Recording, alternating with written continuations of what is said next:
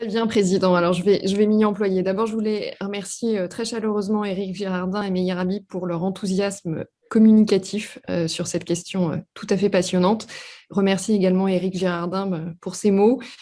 C'était un sujet qui tenait particulièrement à cœur à Marielle de Sarnez et je vous remercie de l'avoir mentionné. Alors, vous l'avez évoqué, les pôles sont aux confins de défis géostratégiques, économiques, commerciaux, scientifiques, environnementaux, et sur l'ensemble de ces piliers, la France, qu'elle soit ou non possessionnée, selon qu'il s'agisse de l'Arctique ou de l'Antarctique, a un rôle à jouer, un rôle majeur. Alors, autour peut-être de deux enjeux qui rejoignent la dichotomie, la typologie que vous avez évoquée tout à l'heure, à la fois sur le sujet de la gouvernance, c'est-à-dire veiller à ce que les pôles ne soient pas un terrain d'affrontement entre les grandes puissances, alors que les tensions russo-américaines et sino-américaines s'exacerbent, tout en préservant le droit des populations autochtones, et puis œuvrer pour préserver la biodiversité en luttant contre le réchauffement climatique.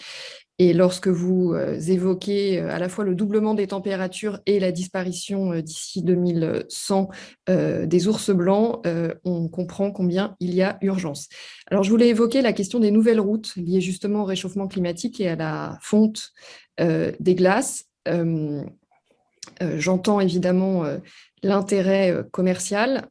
Simplement, je pense que la préservation de ces lieux et la lutte justement contre le réchauffement climatique doit primer. Je voulais vous poser la question de nos moyens d'agir en l'espèce sur ces routes.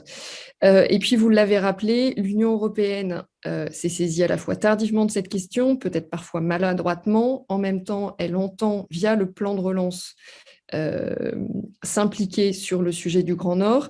Donc, une question dans la lignée de celle de Michel Herbillon. Très concrètement, que peut-on attendre de l'implication de l'Union européenne en l'espèce? Et puis, Meyer Habib l'a dit, si la France est une puissance polaire, c'est grâce à sa recherche scientifique.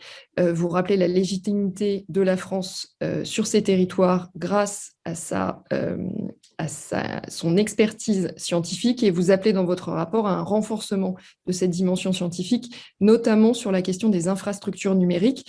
Et donc, pour synthétiser à la fois le rôle de la France et le rôle de l'Union européenne, à la veille de la présidence française de l'Union, quelle articulation finalement voyez-vous entre l'implication de la France, celle de l'Union européenne, et quel rôle vous attendez de la France, et l'implication de l'Union européenne peut-elle être un levier pour l'autonomie stratégique de l'Union? Je vous remercie.